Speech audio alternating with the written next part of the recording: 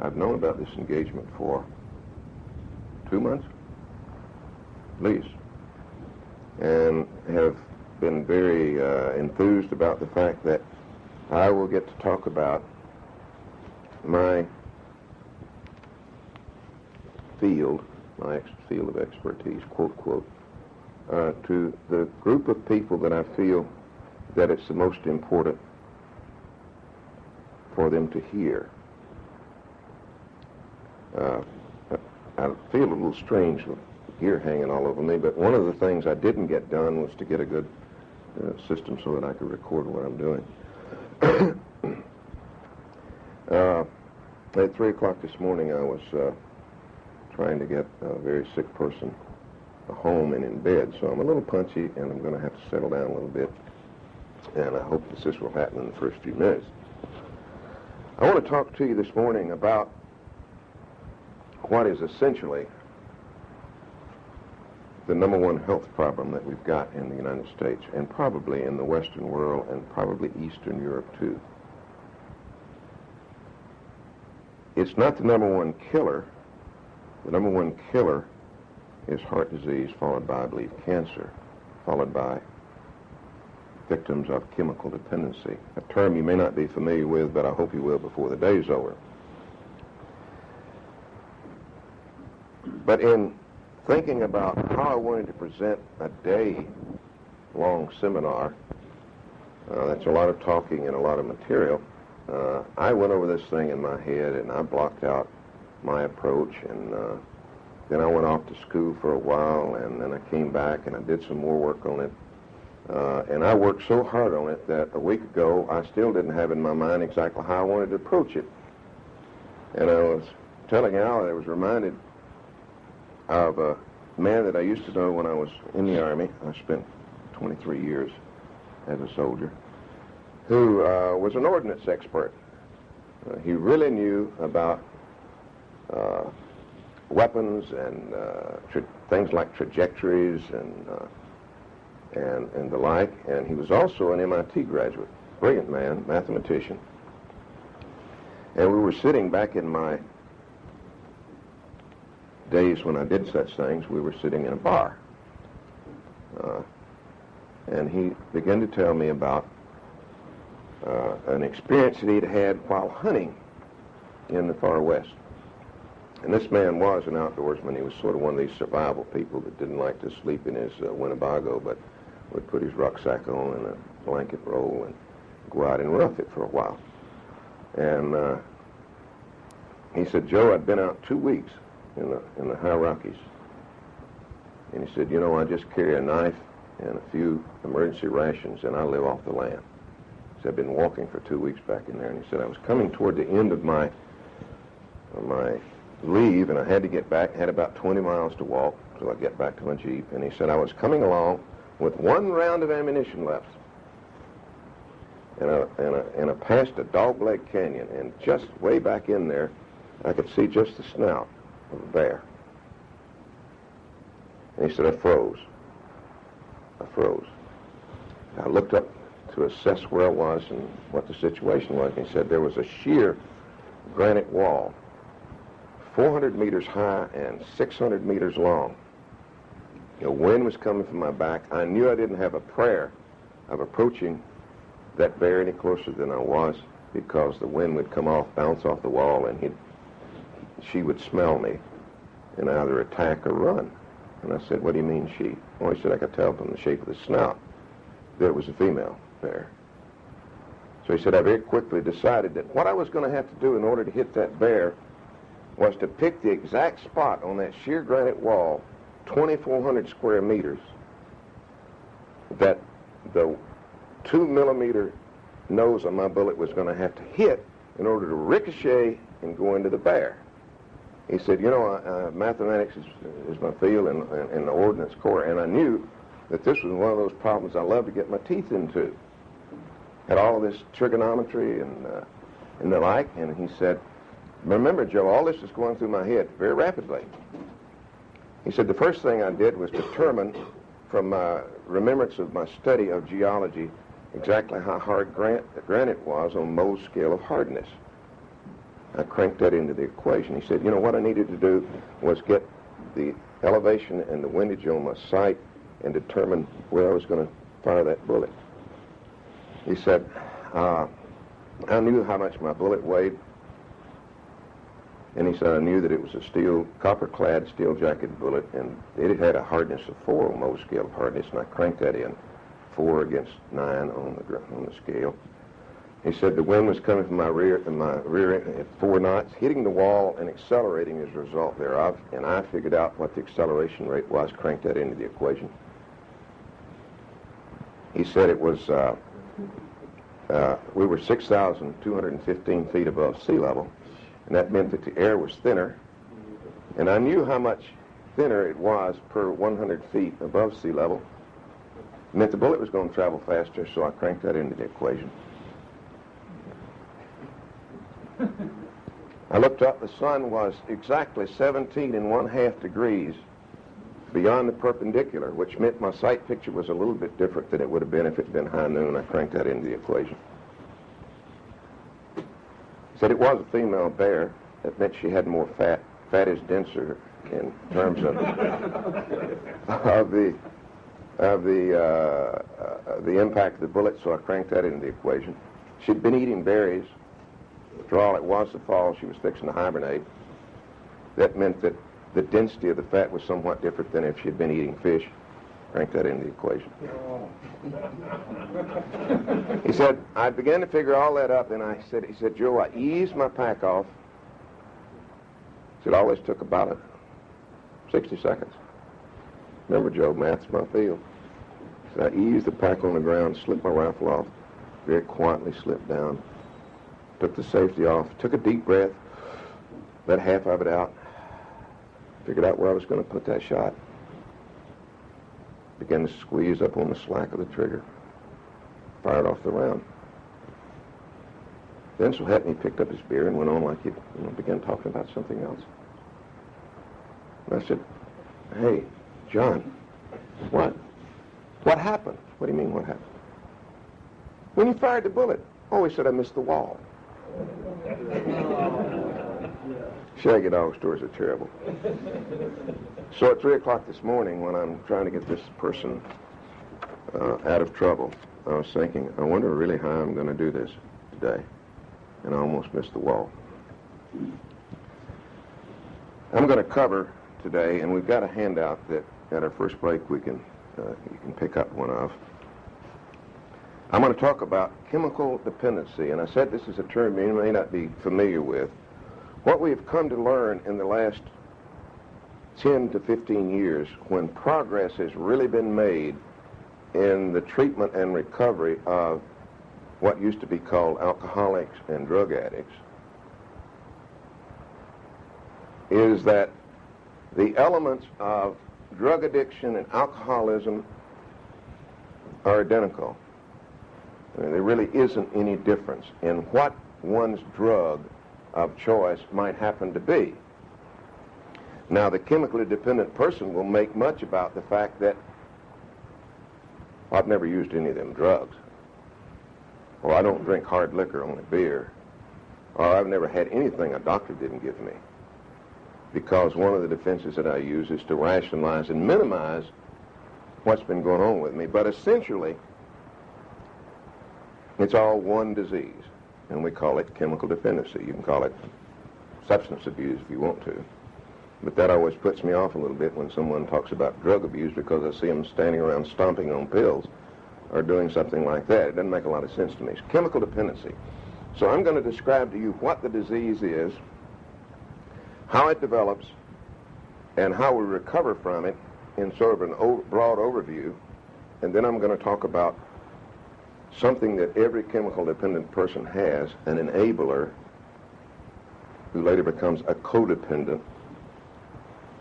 I'm going to talk to you about the chemically dependent family, the process we call intervention, treatment, recovery. I'm going to talk about the Alcoholics Anonymous Fellowship.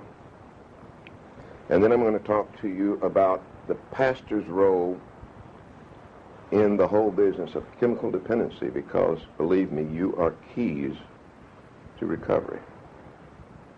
chemical dependency has been described in many of the ways that we describe it as a disease of spiritual bankruptcy. And it really is. And you'll see how later. I said that this is the #1 health problem that we have, and I can back that up with figures, and I'm going to bore you just for a moment with a few statistics.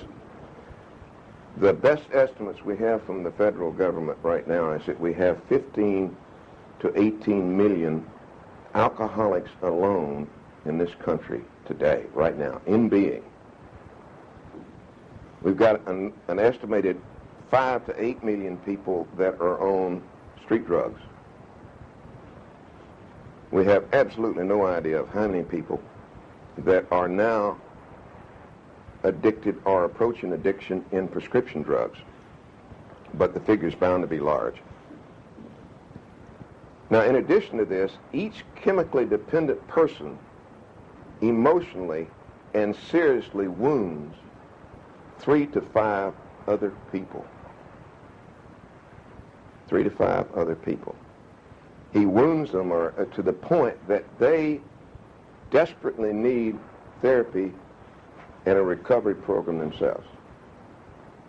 Generally, this is his family, but not always. Usually it's the family. Mothers, fathers, spouses, children, brothers, sisters, the like. And here's a dreadful statistic. Of the children of one chemically dependent parent, 50% themselves become chemically dependent. 50% of them. If there are 2 chemically dependent parents, the chances shoot up to 80% of those children themselves become chemically dependent if they ever use any drug that affects the central nervous system. This is called a 3-generation disease, because when we do intakes on patients, we find invariably and inevitably at least 3 generations of people that this thing has trickled down through. There is strong evidence to suggest that there's a genetic factor involved. One study involving 30 years done in Sweden, having to do with foundlings or orphans that were from alcoholic parents that were adopted by roughly 2 groups of parents, or parents, half of which were chemically dependent or involved in chemicals, and half weren't. Half were more or less teetotalers. At the end of this 30 years, when they did a survey of these now grown orphan children, they found there was absolutely no difference in the number of people that were addicted in either group, which would suggest, and there was a high rate incidentally, which would suggest that the environment didn't have as much to do with it as the genetic factor. Good morning. Good morning. Sorry to wait. No problem. Duke University is doing some very interesting studies that would seem to suggest that persons who become addicted to a central nervous system drug have a different chemical makeup, biochemical makeup in their bodies. They're somehow different. Yes, sir? Did you say the environment did not have as much to do with it? No, I don't say that it didn't have as much, but it certainly is not the only factor.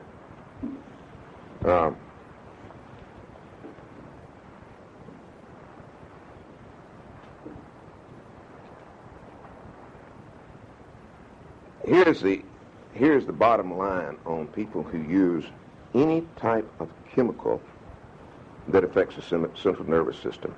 If it's used on a regular basis, 1 of 10 will become addicted.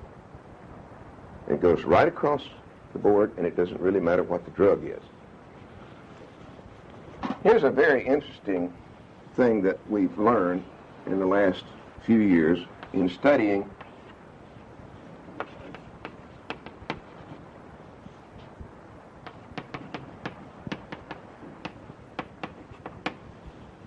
a large number of chemically dependent people. If we take this, and this is not a real accurate bell curve in as much as 67% of the population doesn't exist in here, but a significant number of people in the United States of America live in more or less constant emotional pain. You know, the way they're raised, what they're doing, the way they cope with life, they just seem to live in emotional pain. The large majority of people more or less cope with what's happening in life. You know, they have stress situations and it might cause them to go down, but they come back up. And a smaller number of people than this in here, but still a statistically significant number of people, seem to live in some sort of state of euphoria. Every single thing they've done all their lives seems to click. And you've seen these people. I mean, they're the ones that just make all the grades. They get the best-looking girl or the best-looking young man at all the proms when they're in school. They're elected class president in college, and they go right out and they just click it all of their lives. Now, you would think that of persons that become addicted, this would be the highest group, followed by this group, followed by this group. And let me tell you something.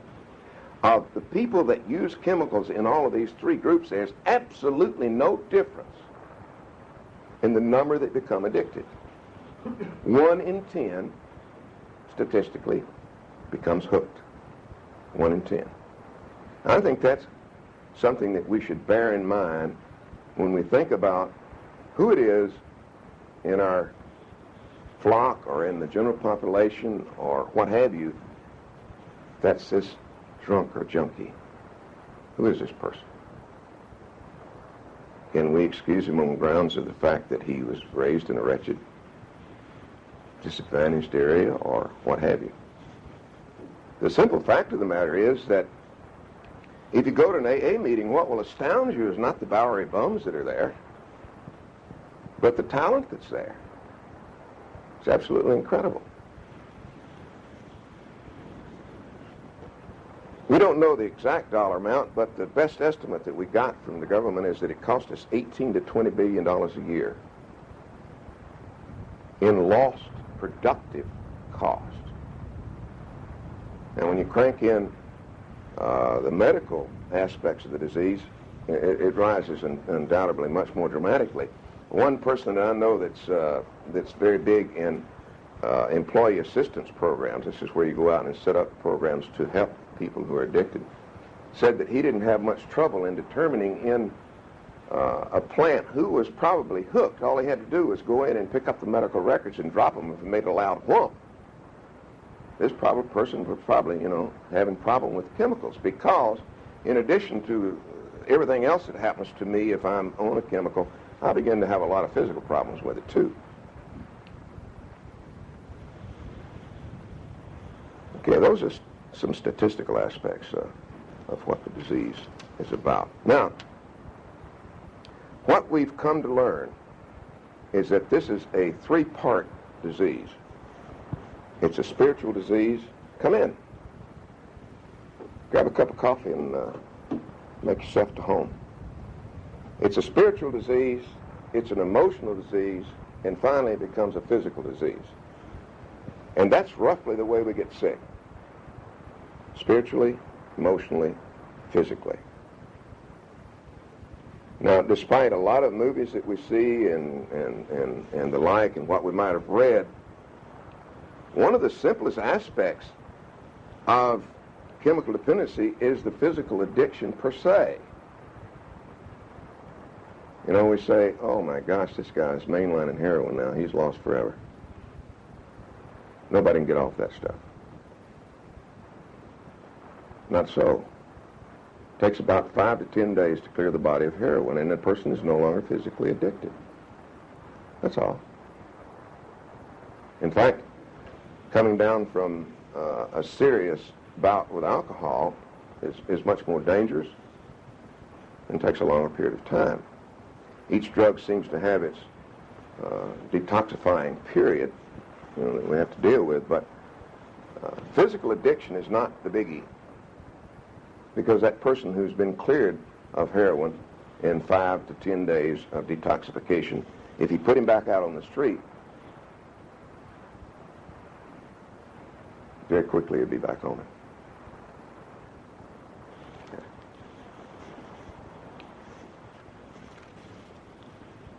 So during the day, I'll, from time to time, speak about alcoholics and drunks and junkies and potheads and pillheads and all these things. And those street jargon terms pop into my vocabulary because that's what I deal with all the day. And that's what people that are on these things call themselves once they get through the denial.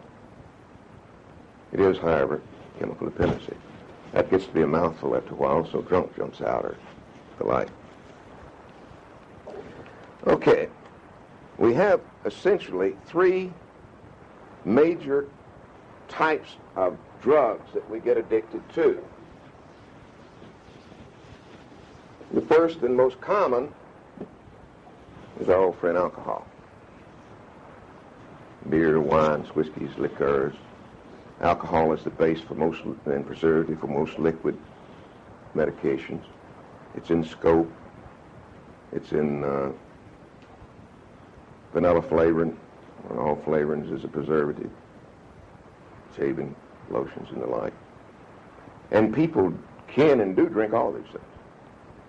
I knew a lady that was in treatment one time, and they made a very bad mistake. When you go in one of these treatment centers, they shake you down. I mean, they shake you down.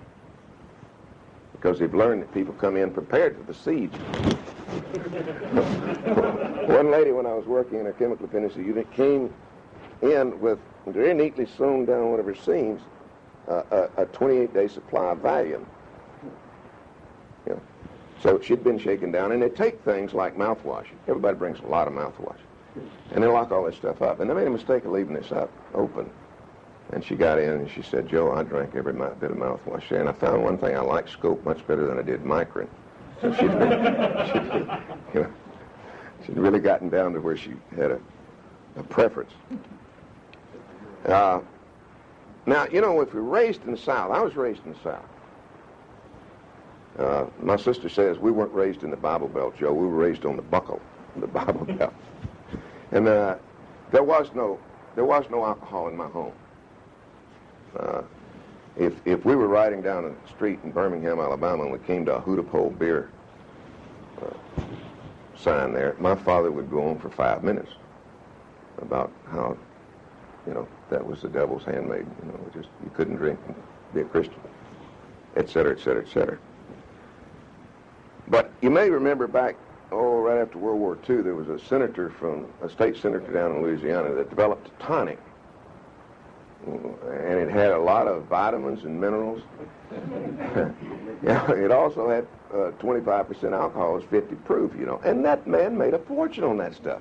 All the people like my mother, God bless her, who would never touch alcohol, found that something happened when they took this great little tonic. Catechol. You got it. Catechol.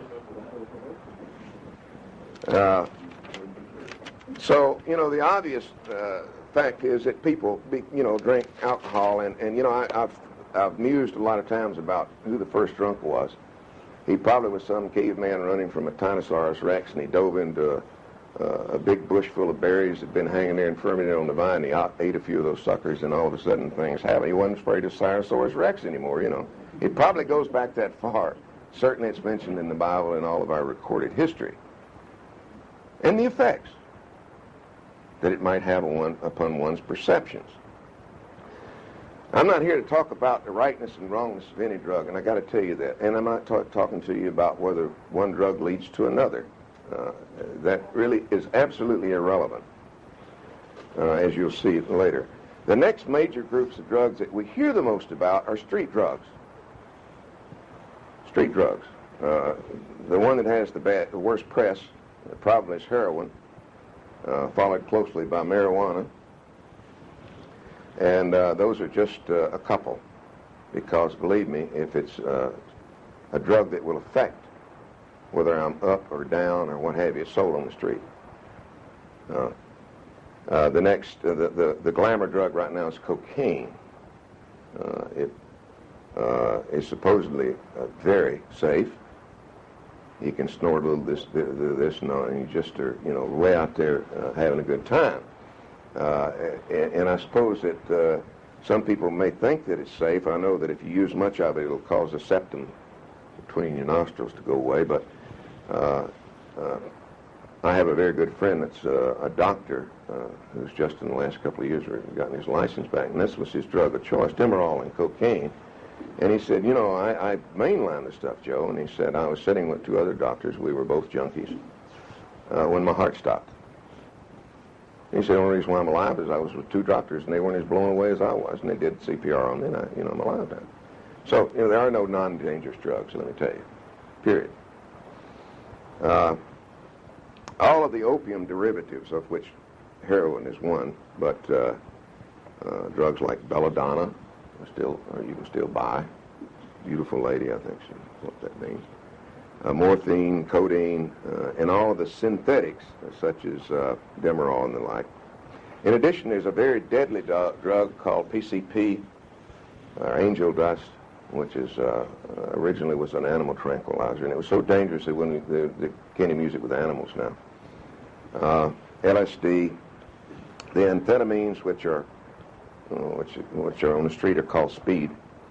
They perk you up, or the quaaludes, which take you down, and the like. And some of these, of course, have very legitimate medical uses. There isn't any medical use for heroin because we've got it purified out into morphine and some of the other things. But street drugs are the ones that get all of our news and our publicity. And it is certainly a problem, no question about it. Not only has it introduced a new element to our, quote, rebellious youth, you know, it was an area where they could be different, but it's also produced an awful lot more in terms of an economic base for our crime element in the United States, be that as it may.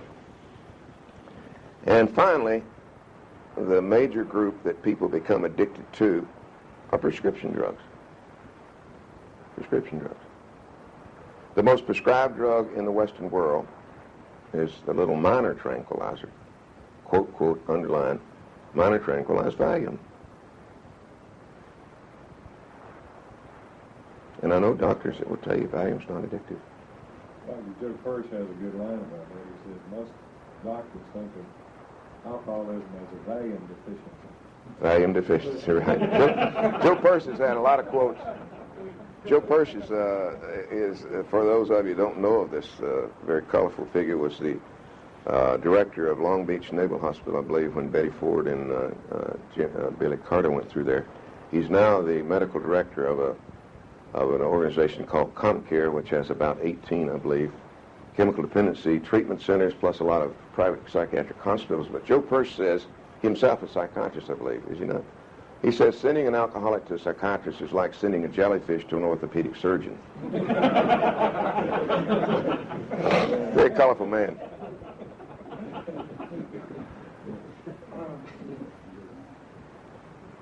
The obvious drugs, if we think about chemical dependency, that we could become addicted to are drugs that are given to us to do something to our perceptions.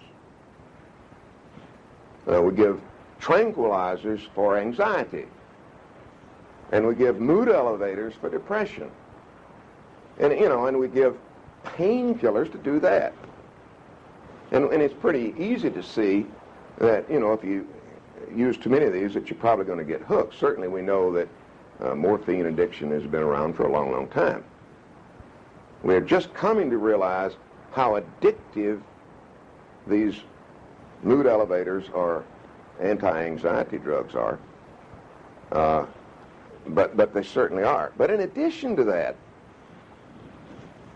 so help me, you can get addicted to anything that touches the central nervous system. I have a friend that like me has bounced off the ground a lot from being not too agile and jumping out of a lot of airplanes. And when you have a bad orthopedic problems and you go to a hospital or to a doctor, what he's going to prescribe as a standard regime is a drug called Paraffin Forte. It's a muscle relaxer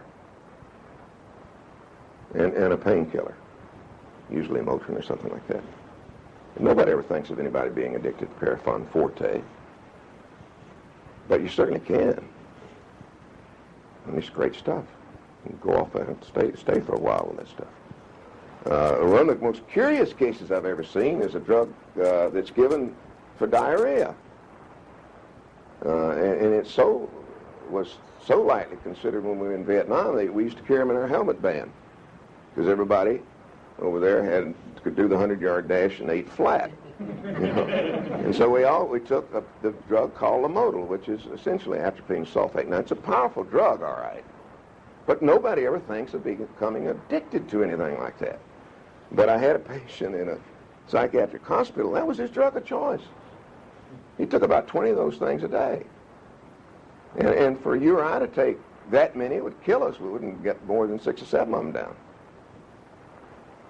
That was his drug. That's all he'd ever taken.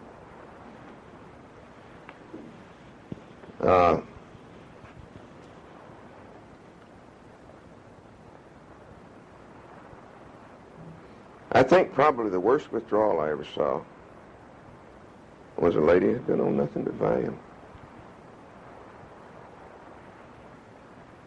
But let me tell you where she was with her Valium. When she woke up in the morning, literally, to get out of bed, she took one. I mean, she couldn't face the coffee machine. If she went to the commissary, she had to take 2 before she left. And she said, Joe, when I get in there and I get through shopping, facing the checkout line was so anxiety-producing for me, I had to go take another Valium. Because I wasn't sure I could get through the line, and I wasn't sure, having gotten through there, that I could find my car. And I think about 7 days or 8 days after she was in the hospital, she went into a withdrawal crisis. That had she not been under medical care, I think she probably would have died. So I'm a little less than tolerant when people tell me about how safe these minor tranquilizers are. We'll talk about that a little bit more later, and I'll tell you how dangerous they are in terms of me getting sober or off another drug, which is what caused Joe Purse to make his statement.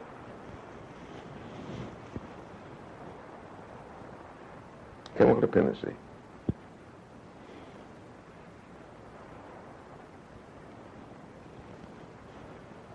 I said that it's a 3-part disease and that people get sick spiritually, emotionally, and physically. I was telling Al that I got $1,000 worth of charts here. I went up 500 since I talked to him. And I'm not sure that you can see them or that they'll even stay here. We'll give them a try.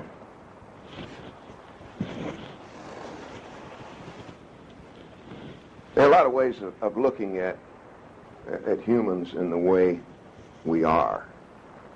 A friend of mine went to Harvard, seminar at Harvard last year, put on by the American Psychiatric Association, and the lead speaker said, "Ladies and gentlemen, our field, whether we're psychologists or psychiatrists, is not a science, it's an art." And I really believe that's probably true. So that the way we look at the human being can be approached from a lot of different ways. As pastors, you look at the human being one way, and as doctors look at him from another way. I tend to be a little bit holistic in the way I look at humans.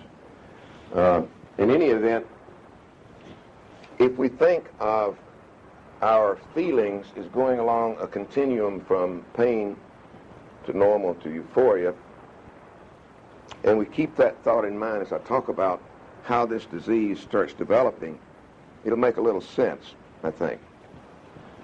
The first time that we use a chemical, whether it's recreationally or as prescribed to us, particularly, let's take alcohol, because I happen to have a very close long-term relationship with that drug, or I did. The first time one has a drink, pow, something happens. It's very powerful to us. It changes the way things are with us. And it's so powerful that we learn that it can give us a temporary mood swing. You know, if I'm shy, all of a sudden I'm not as shy anymore. I was blessed being born with 2 left feet, you know, but with a couple of drinks I could dance about anything, including going on the stage if I'd had enough. And we learn as we use our chemical initially that every time you take it, that's what happens. It always creates a mood swing. And that little fact there, that it always works, is as deadly as it can be, because you never get it out of one's mind. Every time I take a drug that alters my perception, it works. And if not a lot of need in taking notes on the chart, because that's in your handout. The remarks aren't too much, but the charts are.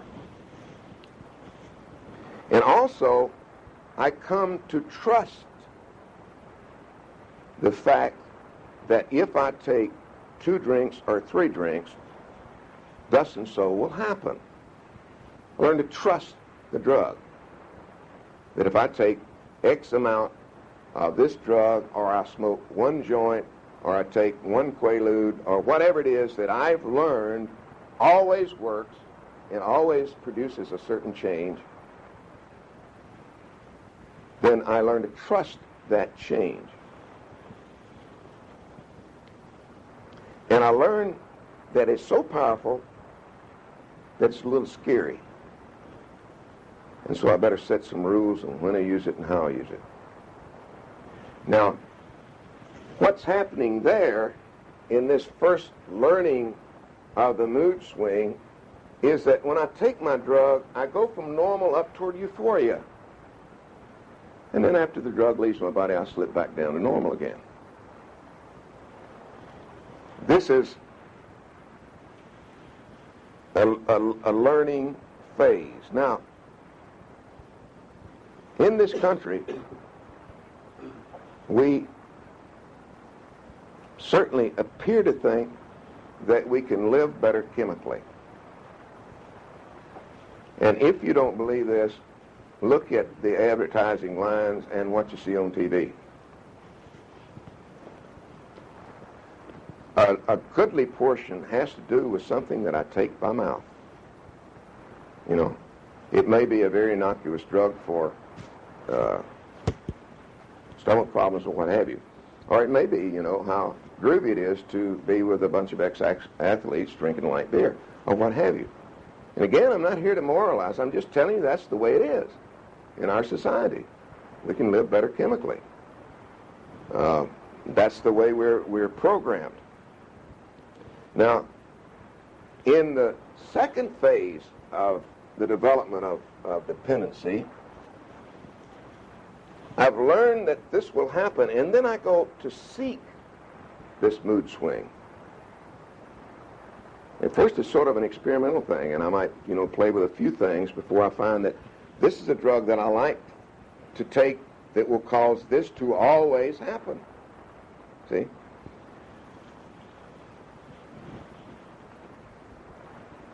At this point, I'm learning to use the drug at appropriate times and places. Now, it's very important that we approach the use of chemicals, at this point anyway, from a non-moralistic, non-judgmental, perhaps for some of you, religious point of view. Otherwise, we're biased in the way we look at it before we start.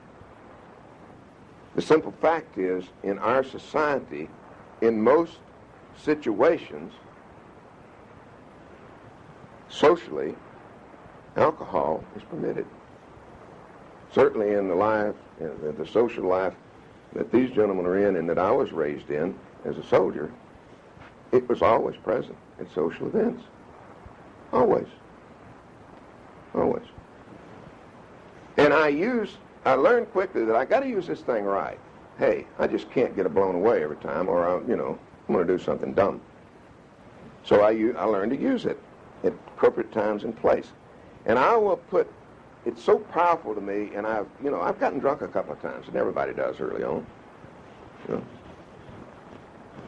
And it made me do silly things. And if I'm a young professional or I'm a student or I'm on a job or something like that, I set rules for myself. No drinking before 5 p.m. You know, the sun's got to drop below the yardarm. You know. Or other rules that I have to govern this very powerful new thing that I've discovered. Now, if I overindulge, I may suffer a lot from it, physically. Have a hangover. Have a hangover. Yes, sir. Let me interrupt just 1 second. Your comment just a minute ago, it is like the alcoholic saying, everybody drinks. You know, I don't really think, I know it's a problem, but I don't think it's all that pervasive. I just can't imagine every family represented in these churches that everybody drinks. I agree with you. Not everybody does. And I can't imagine. But I would say that, you know, I don't want to get hung into one particular chemical because of those same people that wouldn't have alcohol in their family, in their home. A great number of them have gone to their friendly physician because they've got a lot of problems and they're taking some drug to help them face life. And the same thing is happening, see. I just picked alcohol because it's easy to talk about. We're all familiar with it. Okay. Important, though, that we remember that it's not just booze and the booze battle we're talking about. We're talking about any chemical that will affect my central nervous system, because the statistics are clear across the board nationwide. 1 person in 10 that uses a chemical that affects my central nervous system will become addicted. So, you know, it's really a moot point when you get right down to it. Okay. So, you know, if I overindulge in my drug, then I'm going to go up to euphoria and I'm going to come back to normal, but I'm going to have a little physical pain. But when I'm talking about pain, normally euphoria, I'm not talking about physical pain. I'm talking about emotional pain, an emotional price. And at this point, in the seeking the mood swing, when I slide into the social drinker or social user, I'm not paying any emotional price for the use of my drug. If I drink too much, I might get a hangover. And social drinkers, you know, every now and again decide that they will just get blown away. It's New Year's, or they're promoted, or it's a birthday or something like that, so they overuse. You know, and they know they're going to pay the price. And they get up and they do. They say, oh boy, that was rough. It was worth it, but it was rough. You know, we had a good time last night, didn't we? Yeah. At this point, the really important thing is that I hadn't paid any price for that use yet. Now, social users of drugs stay here. They always have these self-imposed rules for this powerful drug that always works. It always creates a mood swing, either down or up. You know, and that's where they stay.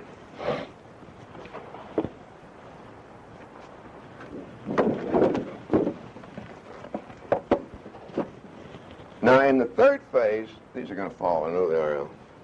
They're going to just go shooting clear across the room, but I'm going to have faith right now. I'm reminded of the guy, one of my favorite cartoons, a man sitting with an apple on his head and an arrow right between his eyes. And the caption says, keep smiling, have faith. So maybe they won't fall. Now, in the phase that we call moving into the harmful dependency stage, we go up to euphoria, but we drop down and we start paying an emotional price. Why do we pay an emotional price? Well, I begin to experience a periodic loss of control over the chemical, and I really can't predict what's going to happen when I use it. And we don't know really why that happens, you know, except 1 in 10 people seem to react to it that way. I begin to lose periodic control, and as a result of that, and this is where we start seeing what happens in the spiritual aspects of the disease. When I start using my drug and it starts affecting me so that I'm paying an emotional price, one of the reasons why I'm paying an emotional price is that when I use my drug, I start doing things that violate for me my system of values. Okay? Now my values might be quite different from yours. I suspect they're probably pretty close, since I seem to be surrounded by good, staunch Methodists, if nothing else. But regardless of whether I have any religious affiliation or not, or where I come from or anything else, I've got a system of values. Everybody does. Unless I'm a sociopathic personality, they don't have any values. And let me tell you an interesting thing that's been found out, or at least Vern Johnson, one of my favorite authors in this field, who wrote a very fine book called I'll Quit Tomorrow. And if I could recommend to you one book to best understand this disease, I'll Quit Tomorrow is the one. And I try to get them to keep this on hand at Walden books, because every patient I have I refer to buy this book, about that thick. Vern Johnson is a doctor of theology and a recovered alcoholic. And he, in struggling to recover himself, began to get into the study of the disease and later developed a nonprofit training center called Johnson Institute, Minneapolis, Minnesota. In any event, one of the things that they found in studying the disease is that sociopaths don't become chemically dependent. Sociopaths don't become chemically dependent. Why? They don't have any values to violate. I don't have a conscience. Doesn't matter to me what I do when I get drunk. Now, I can get physiologically addicted. You know, if you take me in a room and shoot me up with heroin every 4 hours, you know, in a short period of time, I'm going to be physiologically addicted, but also you can clear my system out and I'll go right on my way. And remember, the sociopath, yes, sir. I mean, Dr. Sir, I just want to ask, as part of this emotional pain, this harmful dependency stage, would any of that be guilt, or is this non-existent at this point as far as they're dealing with their drugs? I didn't. Like, I'm asking if guilt is part of that emotional. Oh, sure. Oh, yeah. Yeah, you betcha. Guilt definitely is. Otherwise, I wouldn't care about violating. I'll simply start doing things that are, to me, unacceptable in terms of my values. Now, at this time, one of the psych's defense mechanisms quickly runs in and starts working. Now, you know, all of us have psychological defense mechanisms. Everybody does. And what these defense mechanisms do is they protect me from constant psychological bruising. You know, the simple fact is life ain't very fair. You know, and I get bounced around a lot. And what happens with a chemically dependent person at this point is a rationalization system starts to creep in. And we say of the chemically dependent person, and I'll talk about this a little bit more later, but we say that his defense mechanisms become locked in, and they become very destructive to him. What is originally part of the human psyche, that is that part of us that protects the ego, later comes to start destroying it. But I'll get it. I don't want to get too far into that now. But one of the things that he starts doing is he starts a spontaneous rationalization to hide these feelings from me as the user. In other words, I can't stand what I've done, and my rationalization system starts giving me reasons for it. It really wasn't so bad. Besides which, it's understandable how you got drunk. You hadn't eaten. That was the problem. Just hadn't eaten anything. Or you knew those people shouldn't be shoving those drinks, and didn't they have better sense? See, that little system of rationalization just spontaneously starts arising to excuse my behavior. That's what a rationalization is anyway. It's the way I protect myself from being wounded by the dumb things I do. We all do dumb things. And we rationalize. See? Okay. Now, I begin to have a lot of negative feelings about me, but they're non-generalized. I really can't put my finger on what's going wrong, except I'm starting not to feel too good about me. See? Remember now, this is a progressive thing that's happening to me. It's not happening overnight. People don't become chemically dependent overnight. But the defenses, I mean, my feelings about myself are really,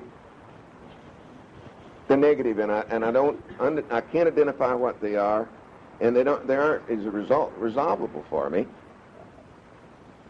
And this is why I start having a sort of a chronic emotional distress. Things aren't right. I'm doing things that aren't right for me. So I start suffering some emotional pain, so that I go up to euphoria, and I don't drop back to normal when the drug's gone out of my body. I drop down into emotional pain. Okay? When you refer to emotional pain, what are you referring to? A general feeling of unease about me. I'm beginning to have negative feelings about me rather than positive feelings. I begin to think that there's something wrong with me, but I don't know what it is. You know? And so the way I view myself and the world around me is starting to get distorted, and I'm starting to dislike me. See? That's my emotional distress. It's really undifferentiated at that time. We don't have a clue as to what's happening to us. Now, I'm going to talk about delusions that chemically dependent people have at a little greater length in the second and third hour. But at this point, suffice to say that the alcoholic or the other chemically dependent person really doesn't know what's happening to him there. All he knows is that what used to be fun is not as much fun as it used to be. He still goes up to here. Because remember, the drug always works. Take enough. It'll always work. Now, another thing that's happening to me at this harmful dependent stage as I slip over into dependence is where I used to could only drink 2 or 3 drinks. Hey, I can drink a lot more now. A lot more. My tolerance starts growing in leaps and bounds. And the tolerance will grow to an astounding degree. The 25 or 30 Lamodal that the man took, you know, are people that routinely drink a 5th of whiskey a day. Yes, sir. Psychiatrist asked this patient back in Texas where I was, how much do you drink a day? And he hesitated, and finally he said, well, do you drink a 5th a day? He said, hell, Doc, I spill more than that. Right, yeah. The tolerance really grows. And, you know, if I begin seeing a person that's on street drugs, you know, on heroin, and they say, I'll say, well, what's it costing you a day? Oh, $75. They ain't really hooked yet. They're hooked, but I mean, you know, a more likely figure in this area is $300 a day. Have it. It's a lot of heroin, even, you know, as expensive as it is. So the tolerance grows and grows and grows. Now, another thing that starts happening, and you'll see this if you're alert to people that you know that drink that are heading toward addiction, there's a growing anticipation of when it is I can use my drug. There's a growing preoccupation with the use of my drug. There's a growing rigidity as to when I will use and how I'll use my drug.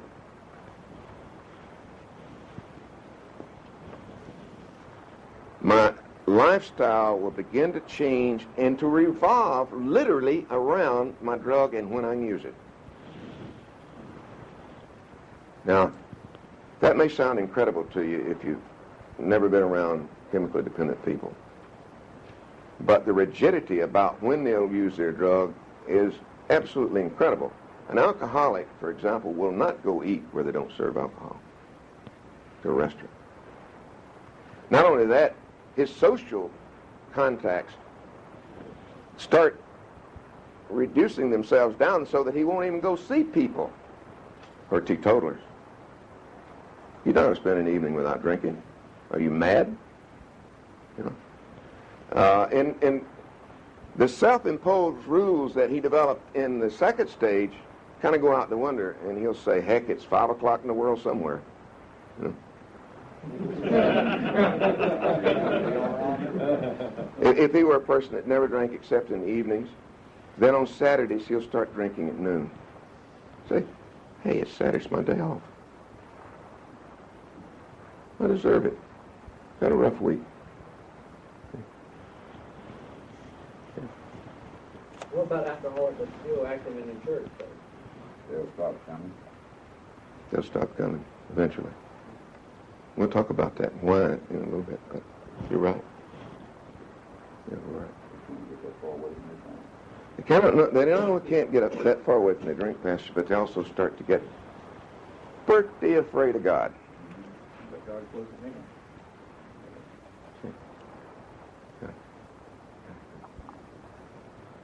That's one of the predictable things that starts happening if the person is a church person and is very active in the church. I have a patient, the wife of an alcoholic from a small town around here, who all of his life has been an active member in his church, as is his wife. She's a lovely lady. They've both been very strong parish members. And she said to me one of the first times that I saw her in therapy, she said, and gave her husband's name. He won't go to church with me anymore. And he's always got these reasons why he won't go now. And part of it is, like you say, he didn't want to be away from it, but that's pretty far down. But earlier than that, I'm violating my values, remember. I'm doing things that are wrong for me, and if I'm a church person, that means God's laws I'm violating. But even if I'm an atheist or an agnostic, this same process starts to happen because I'm violating what's right and wrong for me. See? And I'm going to talk a lot about spiritual recovery in this disease later on, but the simple fact is that I'm going into this tolerance, this preoccupation with the drug.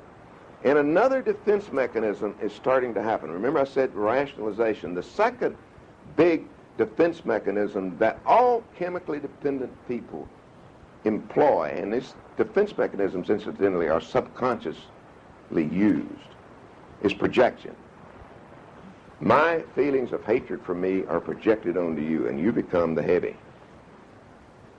See? You become the heavy. The person that I picked up and took home last night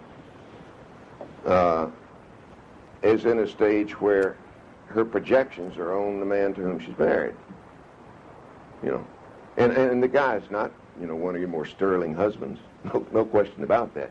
But her delusional system is such that she can't really identify where her hatred is coming from and her anger.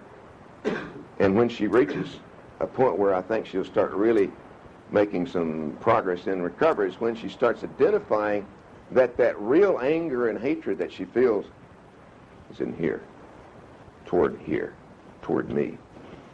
Okay. And also, as this stage progresses, the whole life of the chemically dependent person is beginning to deteriorate. Their physical health is starting to go. In the case of alcoholics, for all of the calories they take in, they're almost always suffering from malnutrition because they're empty calories. A lot of calories in alcohol, but they don't do the body any good. One of the things that happens with alcohol, for example, is it causes the body to deplete large amounts of vitamin B12. And alcohol is without doubt, and please take this away with you, the most dangerous drug in the world is alcohol. Period, underline, exclamation point. For what reason? Okay, it affects every single cell in the body when it goes in. It goes to every single cell in the body, and it does it very rapidly. Large amounts of it will affect every major organ system in the body. The liver is one we know about. The pancreas.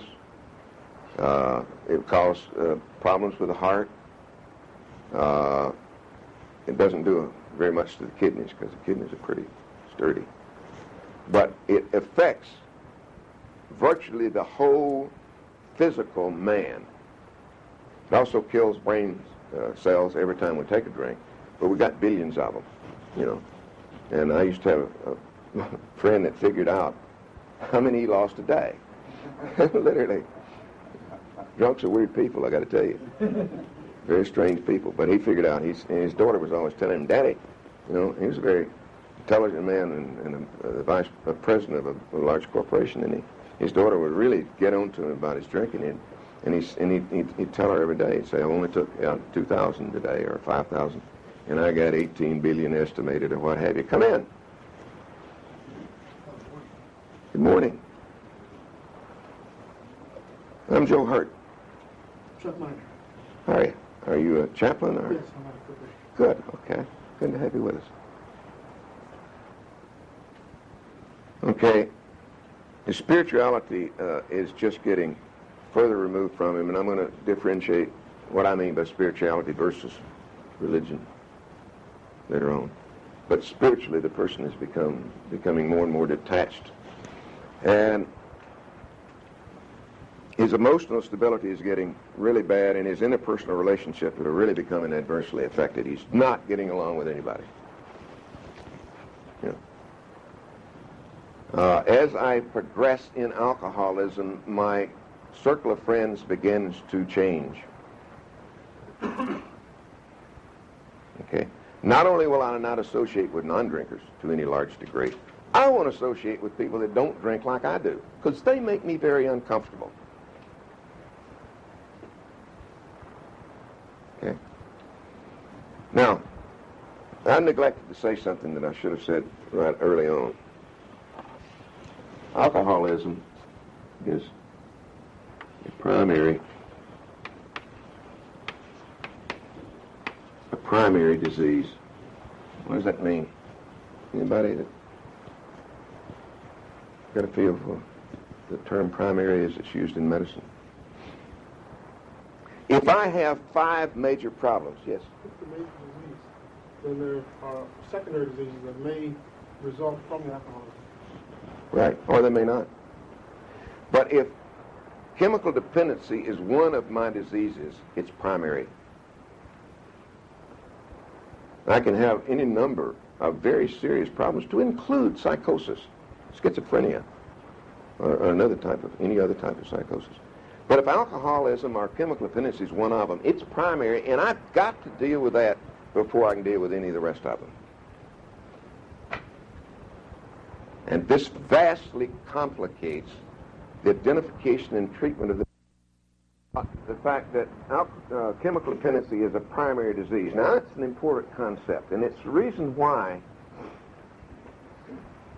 chemically dependent people do not get treated soon enough all too often.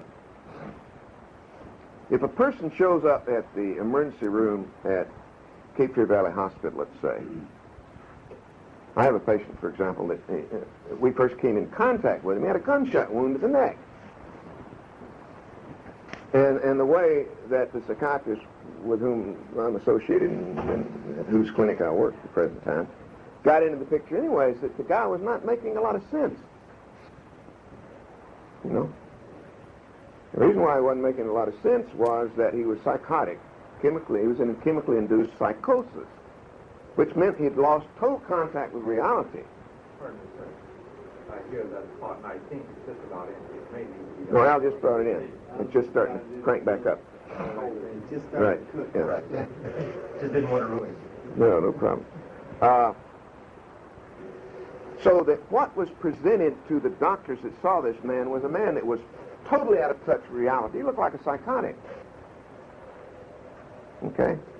Now, it's a matter of no surprise to anyone that persons that are chemically dependent present all sorts of problems. They tend to be very passive-aggressive people. They tend to be passive-dependent people, which are personality disorders. They tend to be filled with anxiety, a generalized free-floating anxiety, and without any doubt, they're depressed. See? These are genuine problems, but if you try to treat these symptoms, and don't look at the chemical dependency, you're not ever going to make any progress. Because chemical dependency is the primary disease. Okay. We'll talk about that, and you'll see, I think, how important that concept is a little later on. Okay, it's progressive.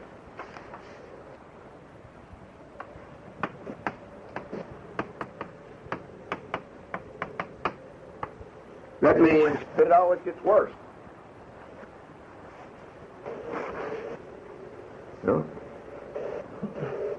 As we've gone through these stages down through here, what we've seen is a progressive use of a chemical. And remember, it doesn't matter what the chemical is. These steps, these progressive steps, take place no matter what my chemical happens to be. So it always gets worse.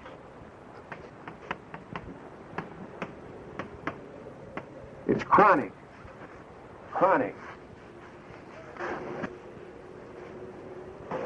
Now, it goes into acute phases, if I'm having an acute overdose of heroin, or I've gone into a hospital because I've got to be detoxified from alcohol, and I can't take any more. I'm so toxic, and you've got to bring me down and detoxify me. That's an acute stage, but the disease is chronic.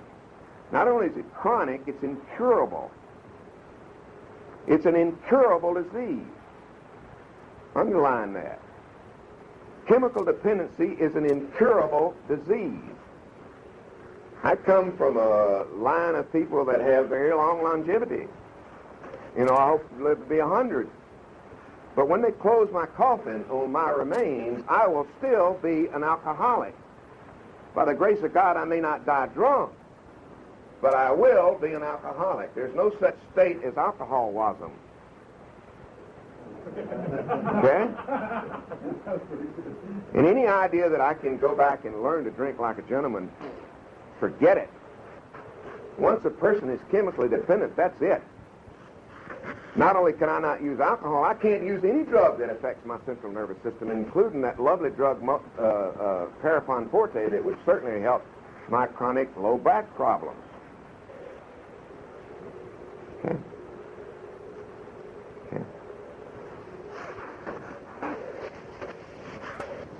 It is invariably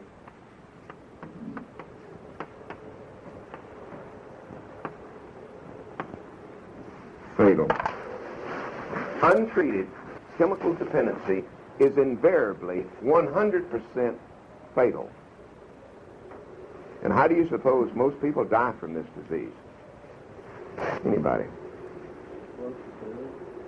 By their own hand. Suicide. Okay. Primary, progressive, chronic, and fatal. HRONIC, that just somehow doesn't look right. Yes. By their own hand. That's because of them taking the chemicals themselves, right? Or you mean active suicide? Active suicide. Okay. Active suicide. Active suicide. You said something earlier about, harmful deficiency, that you get to a stage where it doesn't affect them like it used to. Is there any way that they say, well, this isn't working, that they can back out, start, or do they say, well, I need more and more and more, because it's not doing it? More and more and more. They don't. More and more and more. If I can reach the point where I say, hey, this stuff is really messing my life up, I'm not going to do it anymore, and stop, I'm not chemically dependent. By definition. More than likely, when they get to the stage where they are harmful dependency, they're not going to start saying, well, this didn't give me what I want. They're not going to start saying, well, I need to get my life together. They're going to start more and more. Well, you'll have feelings, you'll have the poor wretch that will say, wow, I got to do something. But when I start into the delusional memory system and the delusional system, emotionally and mentally, that the chemically dependent person goes in, you'll see why it doesn't work. You'll see why it doesn't work for him. Okay. Now, I got off on that. Okay. Did you say always active suicide?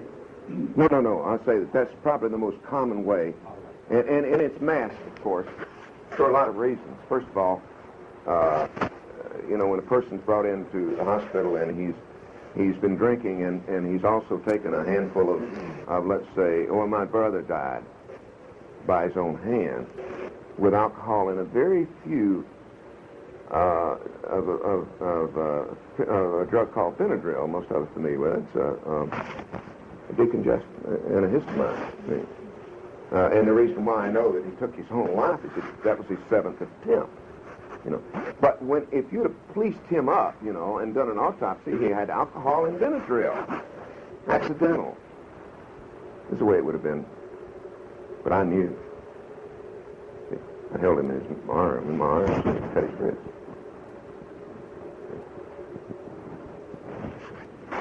So, it's often masked or in order to protect the family. We'll talk about that aspect of it, Pastor, a little bit longer.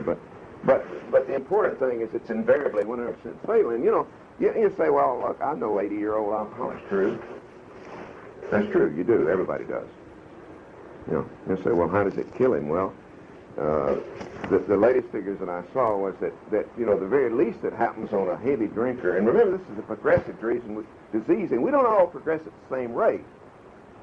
Okay? I have a 21-year-old friend that's where I was at 38. That doesn't mean that I was a lot better than he. I just progressed one way, and he progressed another. But usually I was reading an article by a doctor, and I don't know where he got his figures for who the person was, but he said that the figure that they were arriving at now, AMA, was that it took 14 years off of your life if you were an active alcoholic. But that's, I'm a little doubtful about that figure, not because it doesn't make sense, but because usually when you go into the later stages of this disease, boy, the deterioration is so fast, and the organ systems start getting so dysfunctional that usually, a person's not going to make it into his 80s, and those are the exceptions, the average lifespan in biblical times was what, 28 or 30? But we know that they speak of people that were in great, had great advanced age, so those figures are a little misleading at times probably, but as to its being fatal, I have no doubt whatsoever. Now, when I go into the 4th stage, I start using my chemical not for its euphoric value. I start drinking to feel normal. Hey, listen, I can't get through the day without drinking.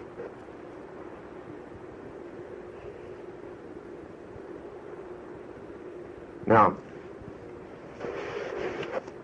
I know people who routinely drink that 5th a day and produce. They're productive people. But they're drinking to feel normal. Now, what does that mean, really? Okay, a lot of things will start happening. Up here in this stage, I start having a thing happen to me that medically is called chemically induced amnesia. The term we use in my field is blackouts. Start having blackouts. Okay, let me tell you something. Blackouts are terrifying. A blackout is not passing out. A blackout is where I'm functioning, to all outward appearances as if I've got everything together, but I don't remember anything. Total amnesia. Now there are recorded cases of airline pilots taking off from point A and flying to point B, making all of the right moves and doing everything they're supposed to do in a total alcoholic blackout. Vern Johnson talks about surgeons who perform complicated surgery while in alcoholic blackout. This may not frighten you, it scares me to death. How can they do that? How can they? Because the blackout doesn't mean that I'm drunk, in the sense that I'm staggering around. It just means that my memory, my remembrance of what's going on doesn't register. And so the next day, I don't know what's happening. Vern in his book quotes talks about a man that came in to see him, and he said, He was an old friend, and he said, Vern, I'm terrified. What's the matter? Well,